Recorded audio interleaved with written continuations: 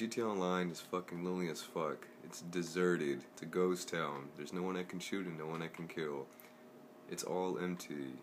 Like, why even put this game online if there's not even gonna be pedestrians or anything? Oh, I see one car, but that's another person. I guess this person's gonna get me. Oh yeah, run away. Let's see if I can snipe his ass. Is he coming back? Nope. Well, anyways, yeah. It's deserted and it's not that much fun. Where the fuck are the people at?